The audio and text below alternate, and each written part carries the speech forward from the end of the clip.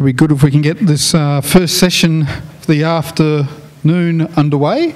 So if there's anybody waiting outside to join us, can you please make your way in? And if you have a particular interest in the life sciences and antibiotics using open source tools, and you're likely to be wanting to ask a question, please come down to the front, because it's a big hall and it is a lot easier for us to hand over the microphone if you're closer to the front. All that being said, I'd like to introduce our next speaker to Linux.conf Australia 2012. It's Kai Blin, who has, I believe, travelled some distance. He's a computational biologist by trade and an open source developer by passion, which makes a great combination. Being more of a network and systems programmer in his spare time, Samba team member, he feels lucky to also work in open source software on his day job. And during the day, he is helping identify new antibiotics to combat diseases, both at the computer and on the lab. Computational life sciences, of course, is an enormous field these days. Scientific computing is something that Linux has been very strong in the past, and we are making enormous headroads in that field now and in the future. So without much further ado, I'm sure you can all give Kai Blin a very warm welcome.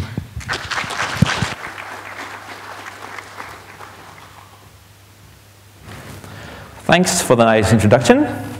So, I'd like to announce before I start, I'm taking up the DSD on the challenge. So I've got a bit of binary code down here. Whoever managed to decode it has a pretty good job at landing a job in my department. Or it's a graphics driver bug, and I apologize for it. Anyway, what I actually wanted to talk about is the software that I'm working on. antiSMASH is a secondary metabolite analysis shell, which is a bunch of fancy words. So before I go into all of this, let me give you a short primer on the biology side, because without the biology background, great.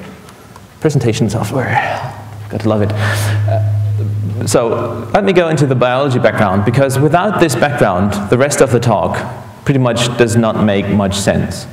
So I've tried this in a couple of friends, and I have enough background there that made their eyes stop glazing over. If you have any questions during all of my talk, during the introduction or during the later parts, feel free to ask questions at any time. So, as you might have seen on the first slide, I work in the microbiology biotechnology department at the University of Tübingen in Germany. Now, biotechnology, what is this all about? Well, the United Nations Convention on Biological Diversity defines biotechnology as any technological application that uses biological systems, living organisms or derivatives thereof, to make or modify products or processes for specific use. That's quite a mouthful, and I'll get into more details because nobody understands that. I don't, and I work in biology. Anyway, what I will say this is about is, in biotechnology, you take a living organism, such as a bacterium or yeast, and turn them into little factories that produce things you want. So this is basically the point where I have to disagree with this morning's keynote. We actually do have factories that do self-reproduce. They're just not big, they're small. Anyway, a popular example for a factory that we use, that pretty much everybody has benefited from already, is beer. It's the oldest, or one of the oldest, biotech applications on the planet. And we're using a specific kind of yeast to turn sugar into alcohol and carbon dioxide. Now, this has been discovered ages before people got even the idea of calling something biotechnology. And by some hardcore definitions of biotechnology, this is not really biotechnology, but I think the folks who actually built a brewery over in the cafeteria would disagree. I think this is biotechnology. Anyway, different example. We have bacteria that produce insulin that we use to treat people who suffer from diabetes.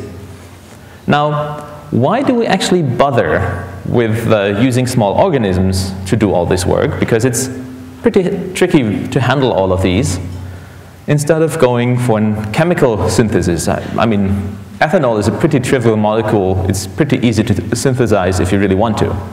Now, in some cases, like yeast producing ethanol, we don't have to do anything. I mean, the Egyptians discovered this probably because some of the stuff they were storing just spilled, got spoiled, and turned out to be better in the end.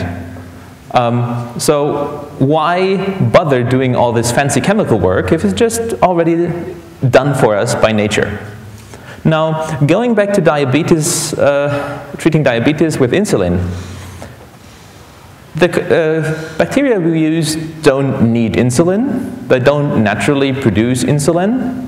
So we had to engineer them to do this. So why do we do that? Before bacteria were engineered to produce human insulin, the best we could do was to kill some pigs and isolate insulin from them, which worked, but wasn't too great. Now, if we have a bacterium, whatever, that'll do.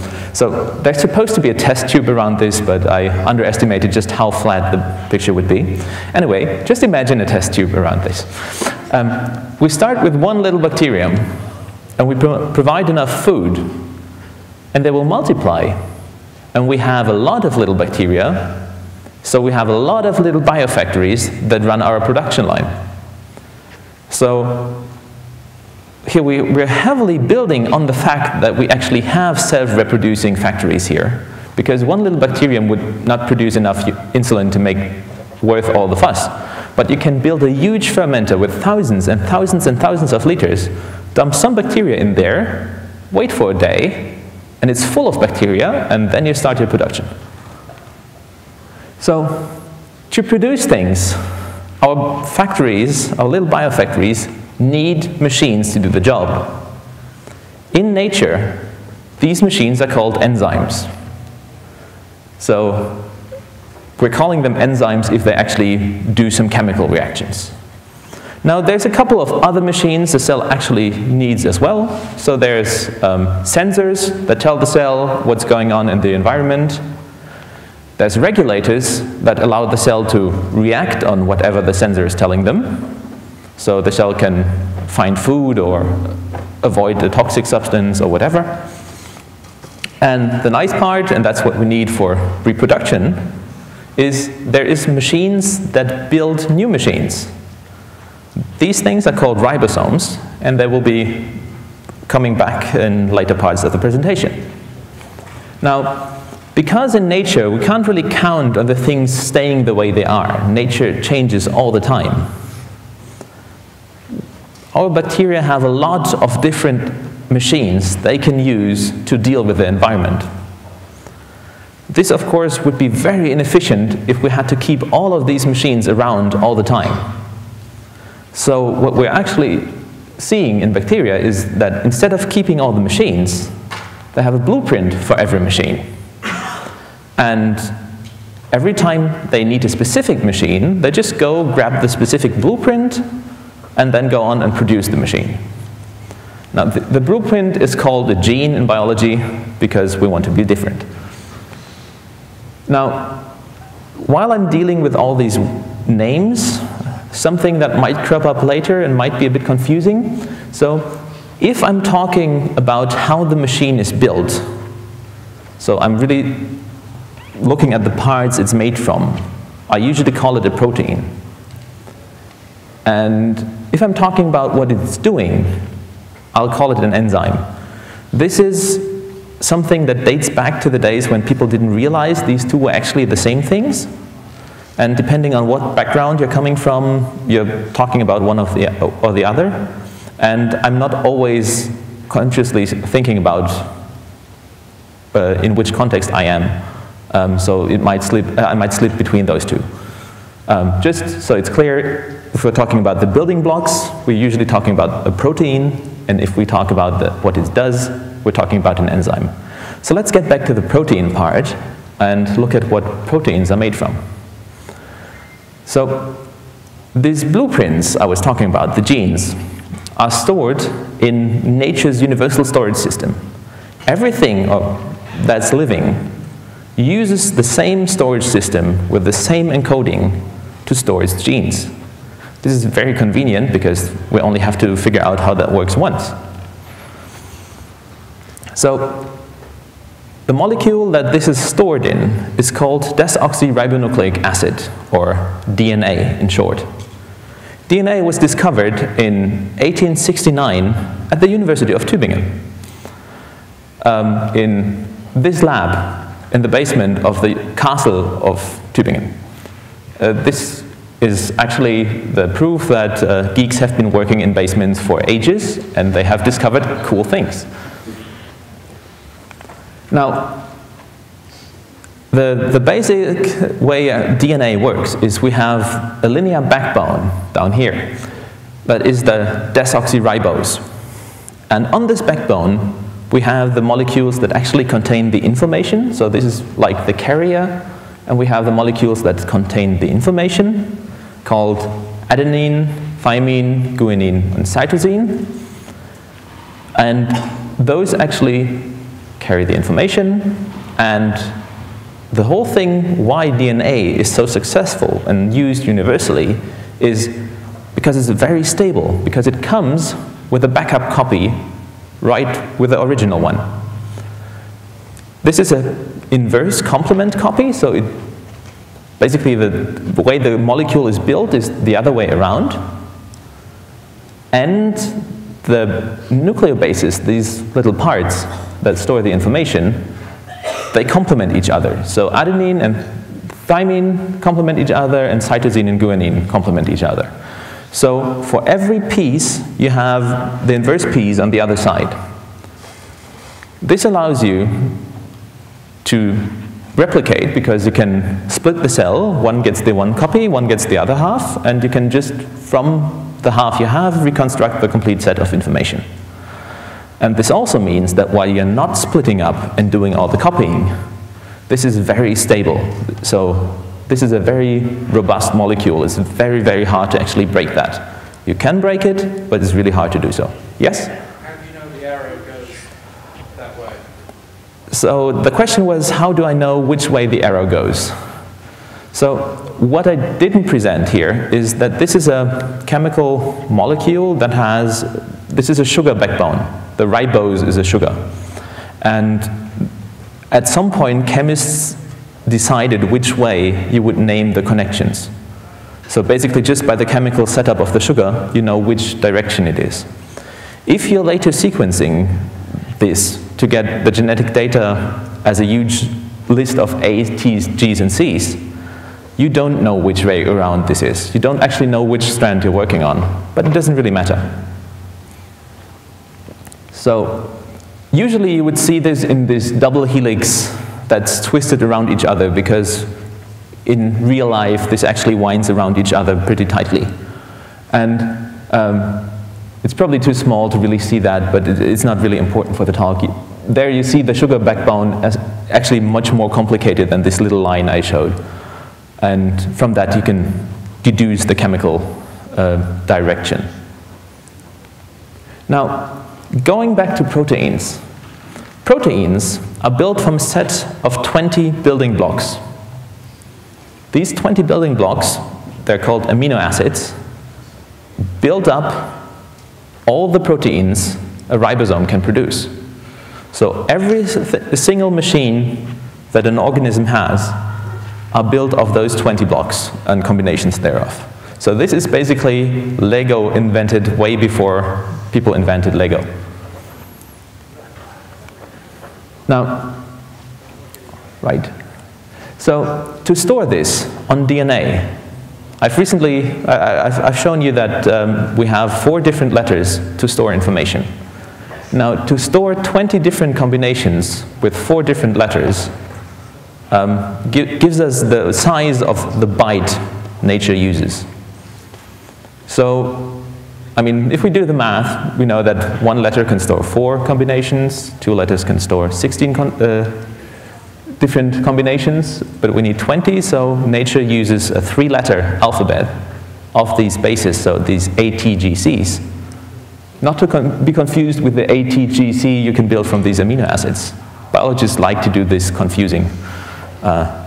It's great fun if you come into this as a computer scientist and think, well, wait, what's going on here?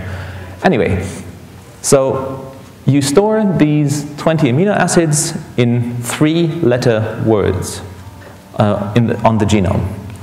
And to visualize how this actually is translated, you usually have these sort of codon wheels where it's a nice visual help to figure out what's going on. And if you look at like the top left row, it's ATG going out. This encodes methionine. So the ATG, and you have the M on top, methionine. There's 3 special cases here, because even in nature you have lots of special cases. And that's the TGA, TAA, and TAG, all of which tell the ribosome, okay, end of the blueprint. It's basically nature's end of file marker.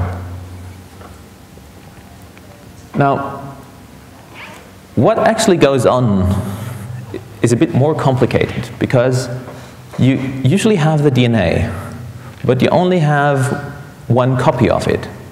So you don't want to pass the DNA around to tell the ribosome what to build. So what you usually do is you use a second, or what nature does, is there is a second molecule called ribonucleic acid, or RNA, that is the copy of the DNA, and that is then sent out to the ribosomes to build whatever the ribosome should build. So there's slight differences in the backbone that cause the name difference. This is chemistry again, it's not important for the talk. There's one of the nucleobases that is slightly different. That's why it has the different letter. It's also not very important. The thing is that you have one copy of DNA, but with a backup.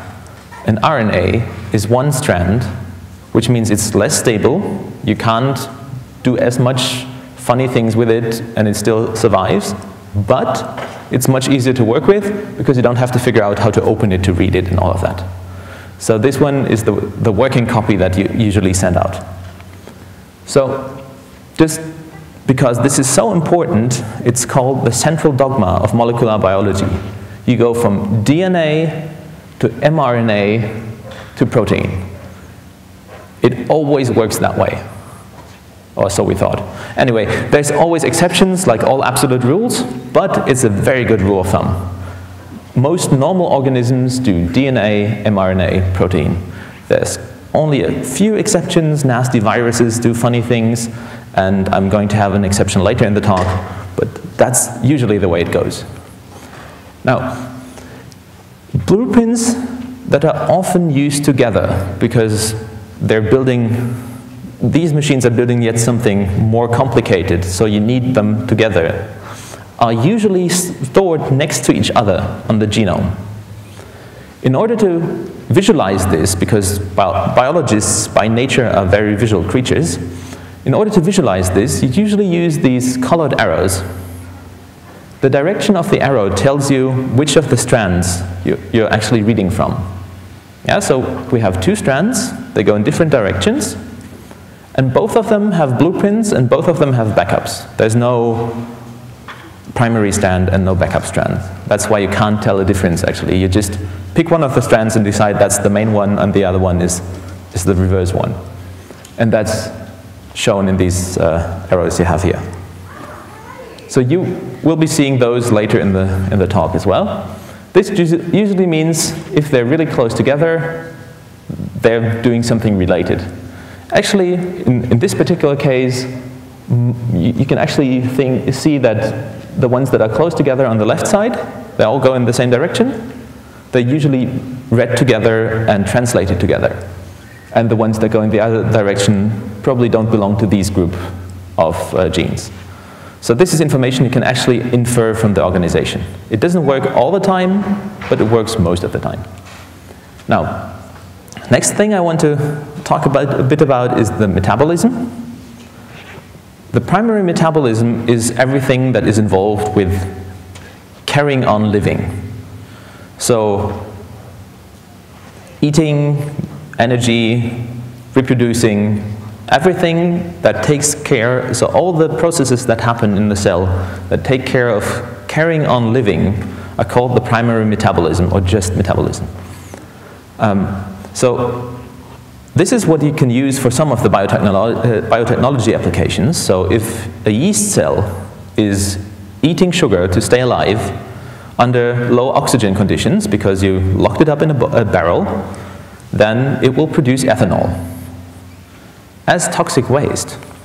So what you're doing is you're actually recycling toxic waste if you're having a beer. Something to think about. From the position of a yeast cell, you might see that differently. Now, primary metabolism implies there's something like a secondary metabolism. The secondary metabolism is everything that is not involved in surviving, or not directly involved in surviving. A good example would be pigments that color the petals of flowers.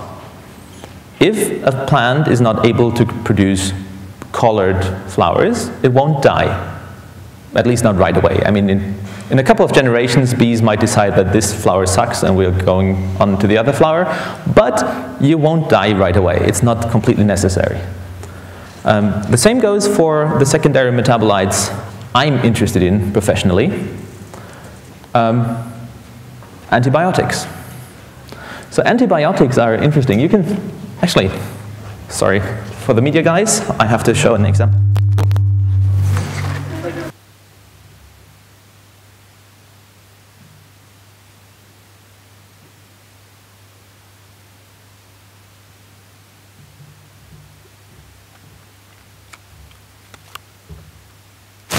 There we go, sorry about that. Anyway, so because it's, this I found in a US convenience store. It's a triple antibiotic ointment, and this is the reason why I still have a job. As far as I understand, as much as I understand, you can't just go and buy this in Australia just off the counter. You probably need a receipt for that. I got this cream of Walmart. It's also triple antibiotic. It cost me $3. So, brilliant stuff. I like it. Gets me more work. Anyway, 70% of the antibiotics on the market are produced by streptomycetes. There's a bacteria on an agar plate. They look a bit wrinkled. They look colorful. And they actually are the beasts that produce the smell of freshly tiled earth when you are in agriculture and somebody just tiled earth. These are the things you smell. It makes it nice to work with them because you open the breeding container and it smells like freshly tiled earth or forest or something like that. Anyway, so let me get into why antibiotics work and how they work. So taking this cell, there's a couple of things you can attack if you want to kill that cell. Now the first and obvious thing you can attack is the cell wall around the cell, because the cell wall is needed by the cell to keep all the other components that are inside, and everything that's outside, outside. Now penicillins and all the derivatives of that, they attack the cell wall, and if they succeed, the bacterium just blows up and is dead. But for all the other steps, you also have antibiotics that target these steps. Nature has been at this for millions of years, and bacteria have been killing each other with antibiotics for ages. Now, it would be really hard to come up with something that does that yourself, but fortunately, as I said, nature has been at this for a while. So what do you do to find new antibiotics? Actually, it's just you pick some bacterium, you have a bacterium that you want to kill. You pick some other bacterium, and you just see if that produces anything that kills that bugger. So, how do you do that? Well, the usual way of doing this is you have a plate where you grow the bacteria you're interested in, and then see if you put little paper discs on this, and on that you put substances that might be interesting to you. And depending on how big this halo around the paper disc is, you can see how poisonous or how toxic this is to the bacterium you want to kill. This, incidentally, is a more organized approach to what Alexander Fleming did 80 years ago when he discovered penicillin, because he noticed one of these areas where his bacteria didn't grow around this stupid mold that was growing on his plate. Anyway, why do we need more antibiotics? Well, I've already said it. If we look at this map of Europe, you can see the color changing from green to red as we go further south. This is the number or the percentage of patients in hospitals that have an infection that is not curable by any penicillin we know. So if we're going to the Mediterranean states, every fourth patient you can't cure with penicillins anymore. This is going to be a huge problem. I don't have any numbers for Australia, or nothing that's current. The only thing I found was a 1999 ABC report that cited between 20 and 40% of the patients in Australia having the same issue. Unfortunately, penicillin is still our blockbuster antibiotic, and the other ones all sort of suck against that. Anyway, how does that happen in the first place? If you have bacteria, some of them will be more resistant, some of them will be less resistant. If you use antibiotics and kill off the less resistant ones, but you don't completely kill all of them, the more resistant ones will survive. And because they now have no competition whatsoever, they'll start and grow. So in the end, you've drastically increased the average resistance level in all these bacteria. Okay, so now let me get to the one exceptions I'm going to present where the central paradigm doesn't work. This is called the non-ribosomal peptide synthesis. And there, instead of going with all this mRNA ribosome story, you build a huge factory enzyme that, like a real factory, has different modules that do different steps over and over and over again. And by this, you gradually, like building up a car, you build up a product. The nice thing about these beasts is that, unlike a ribosome, which is limited to these 20 building blocks, you can build those things to do all funny sort of modified building blocks. So this is where the special Legos come in. So these are the things that actually are really interesting in the area of antibiotics, and that's basically one of the fortes of our software. I'll get into that in a bit.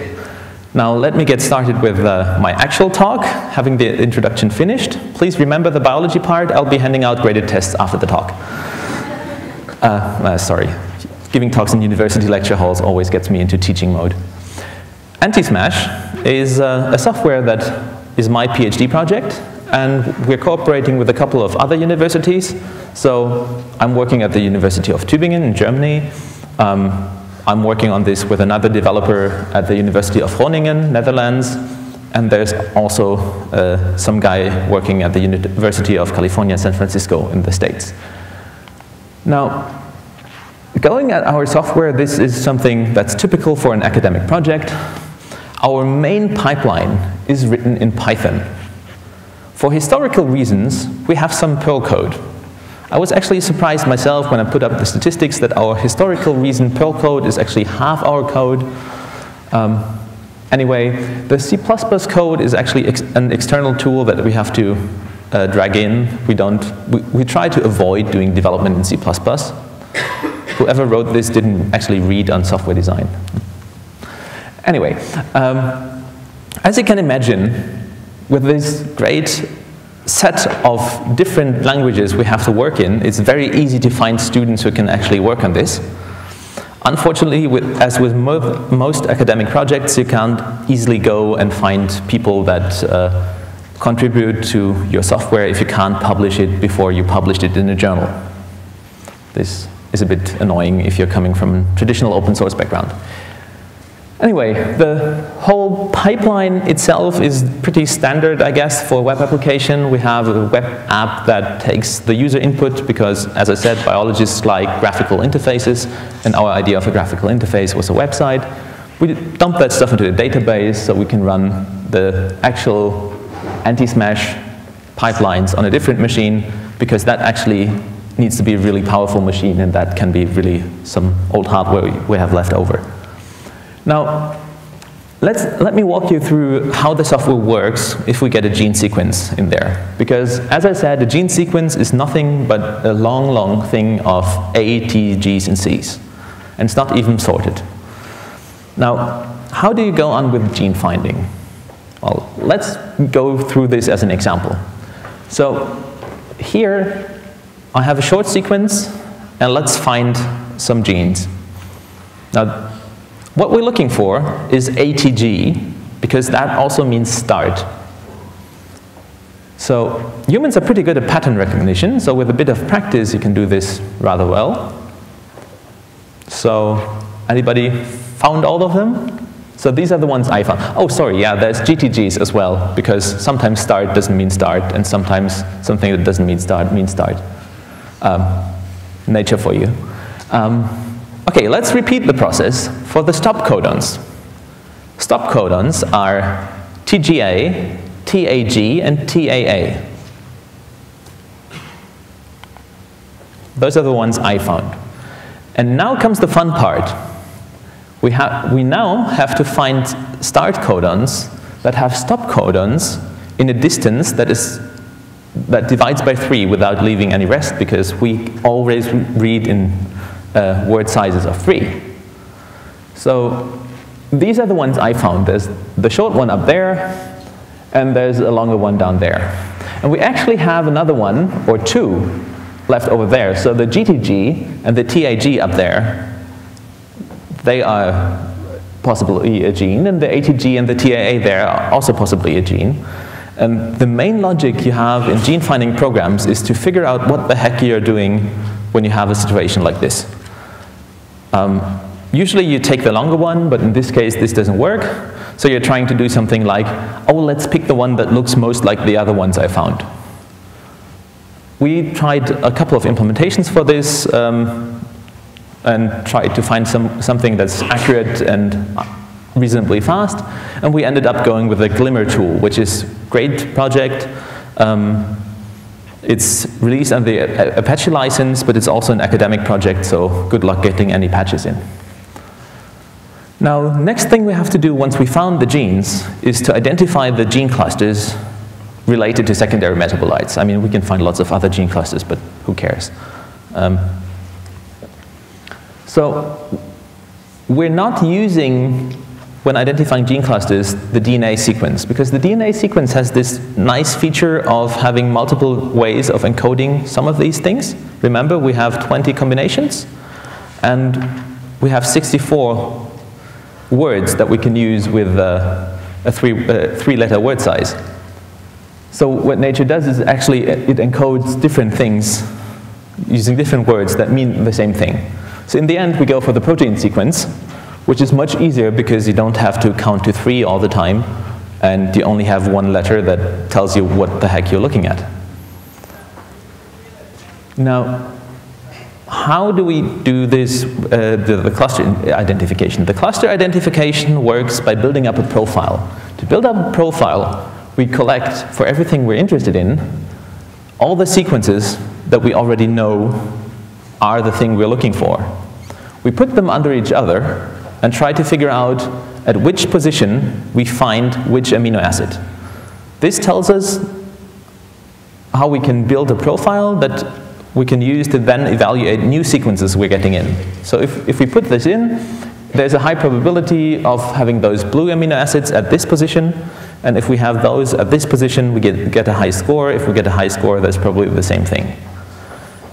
We're using the Hammer software, which is another great tool, and it's licensed under the new GPL. It's one of the US Jamelia Farm research projects, and it's pretty bloody fast. It's really great. I love it.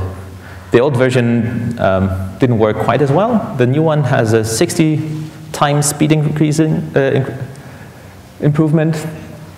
Good job.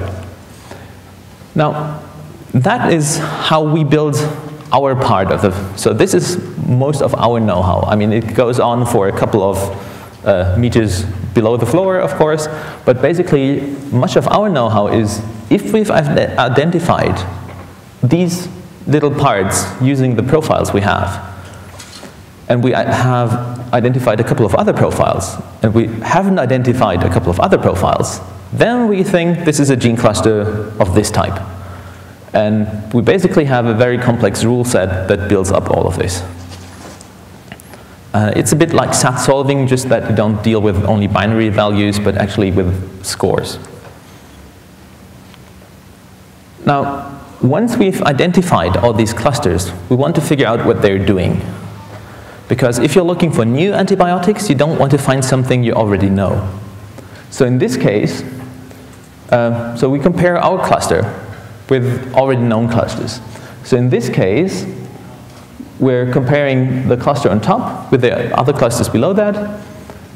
The first one looks like a pretty close match. So the cluster we've identified on top probably isn't too interesting, too bad. The similar colors here mean probably similar function. But for the big ones, this is actually cheating because all we identify is this is also one of these big factory line enzymes, and they all look pretty much the same, at least on this rough level. But the surrounding is usually interesting. Now, if we identify one of these mega enzyme clusters, this is where the fun part starts. Because this cluster actually breaks down to have a lot of little modules.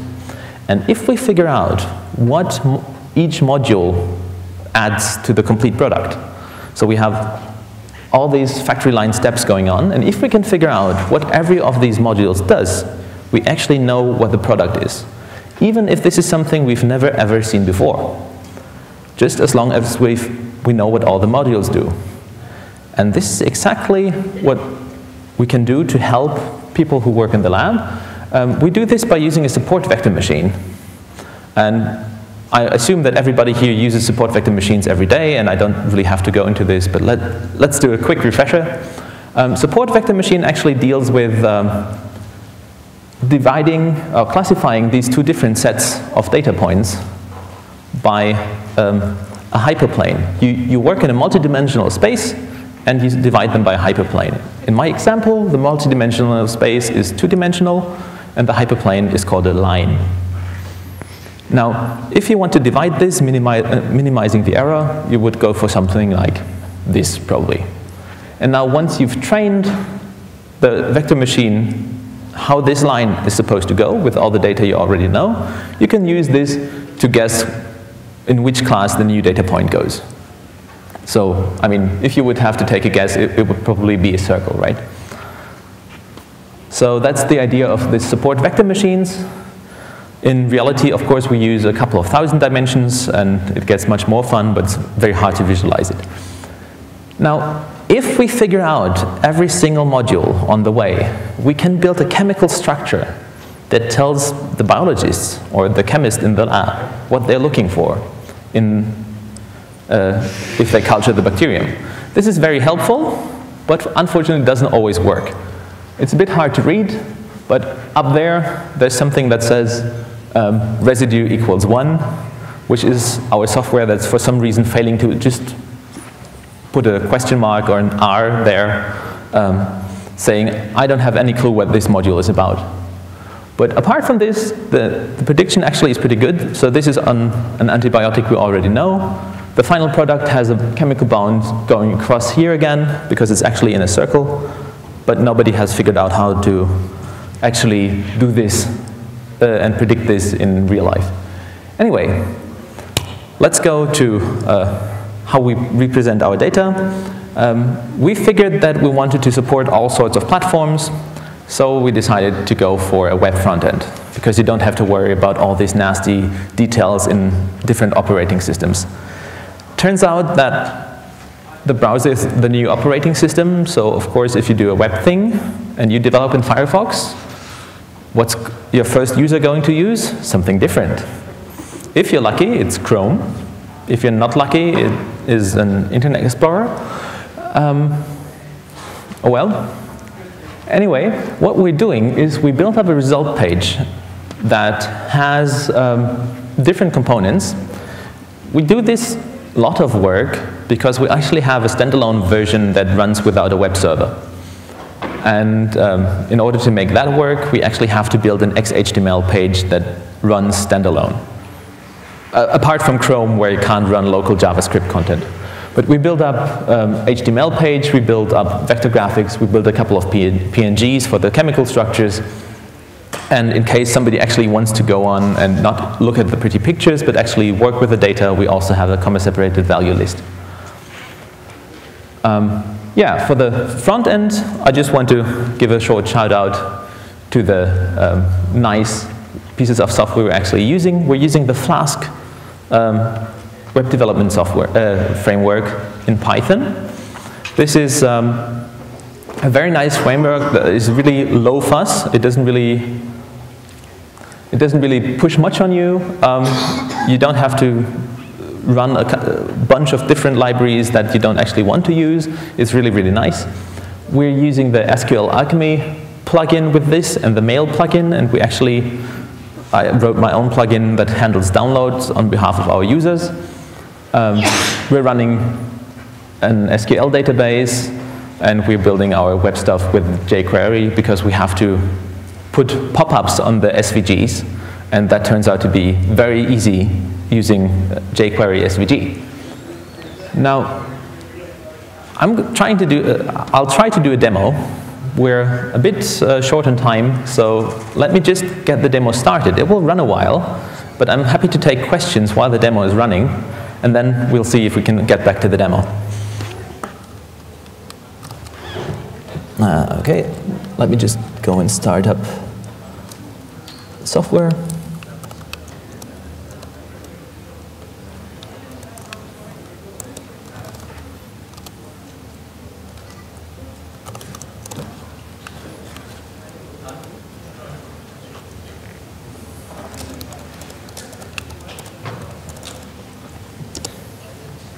Okay, so this is the web front end, pretty basic, nothing fancy.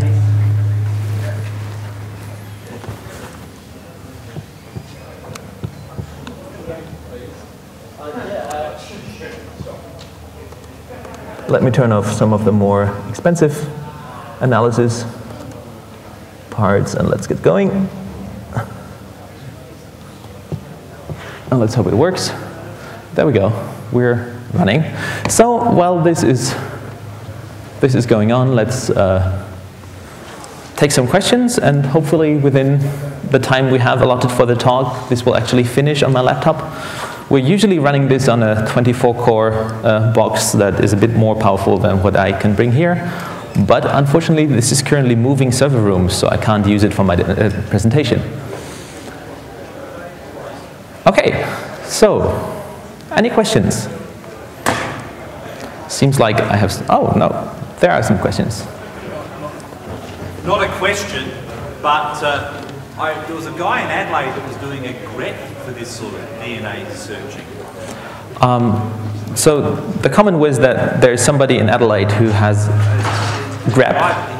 It's a grep DNA search, so he's actually called it DNA grep or something, right? Okay, so apparently there's something that searches genes in DNA using a grep-like interface. Yeah. Yes. So what we're using for searching genes, if we have an annotated, or if we're looking at specific genes, is that we're using BLAST. BLAST is the industry standard for searching for sequences, and it's very easy to convince people that you're using some sensible piece of software, because every biologist, and more importantly in academic context, every reviewer you have for a scientific paper you submit will know what BLAST is. Using more fancy approaches is always a bit harder to get published. So this is something, again, if you're developing software in the academic background, you have to pay attention to what is publishable in a scientific journal before you have to care about what is publishable as software. which is why most of our competition actually does not release their source code, because they just put up a website and say, okay, done. I'm very happy that my employer actually gets that for science and for freedom, it's important that you actually release the code. That was a question over there. Now that this is written, is your research just CPU bound? The question was if my research is just CPU bound the way we've implemented the pipeline. It is pretty CPU bound if we are trying to do a full analysis of the genome. We're usually, if we're looking at how much data we can actually pump in there, we're probably just limited by the amount of data that is available. So the complete pipeline that is running here is pretty quick on the whole genome. So I guess if I had a week or two, I can probably run most of the published sequences of bacteria, and a month or two to run on molds and other small yeast-like fungi. They just have much bigger genomes. I mean, for bacterium, we're looking at millions of bases, and for eukaryotes like yeast, we're looking at billions of bases. So, but I mean, this is basically just string searching. I mean, there's nothing fancy in there, apart from the vector machine approach, which actually takes into account that you have the proteins that are built up. They have a complex 3D structure, and the parts that actually do the job are very few of these building blocks, and the rest is just scaffolding to get the building blocks in place. And as long as you get the important blocks at the position where you need them to be, everything is fine. And sometimes this is the outside, so the scaffolding is very different. So the profile-based approaches don't work, which is why we have to use more complex approaches like the vector machine. But yeah, basically we're just chunking data and going over things.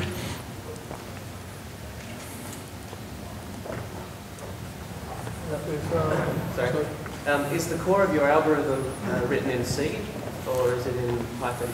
You said the majority of code. The core of our algorithm, the question was if the core of our algorithm was written in C. No, it's not. That possibly would be a speed increase. It also would make it much harder to find people who can actually work on this. My co-author is a biologist who taught himself how to program. While this makes for interesting discussions on things like code structure, it is still very good to have people who actually know the biology part work on this. And that's so much easier in Python. I don't think this is very critical. I mean, compared to the lab work you have to do to confirm the results, having to wait an hour more for the results doesn't really matter. Okay, we've gone a couple of minutes over. I'll just take this last question from down the front here. Okay, just to comment on, sorry, it's good that you said that you're able to release the source for this program, but given that a lot of the other steps in the pipeline are going to be performed by proprietary academic use software, do you have any thought to expand and say write a structural homology search program or a synthesis program to just complement this and take this all the way to developing an actual antibiotic and then releasing the source? So the question is a very interesting question. This is, while our software is open source, a lot of the steps we're using are proprietary or only free use if you're an academic institution or something like this. And what steps would be needed to take the whole process of actually identifying a new antibiotic completely open source. So we're actually not running a single piece of software that's not freely available. So everything we ship and everything that we depend on is open source. The only thing that is probably not open source is the database we use for the complete genome annotation, and it looks like my demo isn't working. I didn't pay enough sacrifice to the demo gods, sorry about that. If you're interested, we can take this outside and I can show you how the software looks like. Anyway, I think the really hard part in developing a ready antibiotic that you can use is the process you have to go through to get medication verified, so all the the country's requirements of the FDA in the US, or I don't know what department does this in Australia. And this is really expensive, and you can't really get around that. But I mean, the rest of the process is pretty easy to do. Assuming we have the sequencing machines, open hardware as promised in this morning's keynote. Okay, so thanks a bunch. Okay, we'll wrap up now. Thank you, Kai. Please, everyone, put your hands together for give appreciation for his presentation. Linux Conference Australia 2012 would like to offer you a gold-plated penguin. There you go. Thank you very much. We'll have like a 5-minute